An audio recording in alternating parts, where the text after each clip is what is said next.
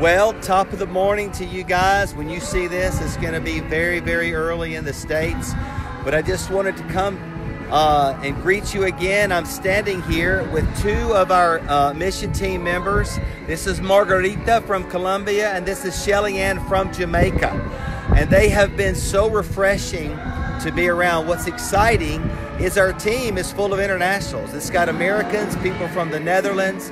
It's got Margareta from Colombia, ShellyAnn from Jamaica, all coming to Tororo, Uganda to give of themselves to train missionaries, to encourage people to dial in to an intimacy with God. And as Lamplighter Ministries, we're joining and partnering with 111 Global Team as they do this because we have a heart to see God magnified in northern Uganda. So I was just going to say, why don't you guys tell us a little bit about why you're here, what you're doing, and what you're hoping to see in this nation. So one of the reasons we're here is to train people on how to do worship, how to sing the Bible, and how to connect with the Father in a very real and personal way. And the reason I'm personally doing it is because it's so beautiful to see people connect and get a little bit more about the gospel through worship and through singing.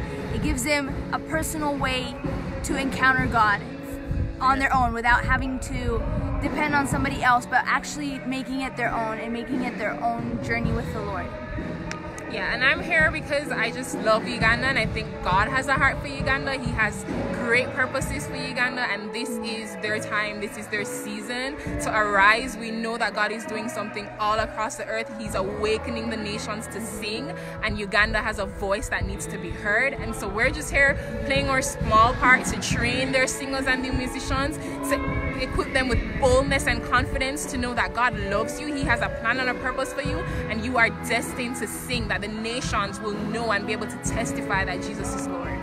Yeah, you know, I'm reminded as when we talk about singing, you know, singing was represented worship in the Old Testament by incense.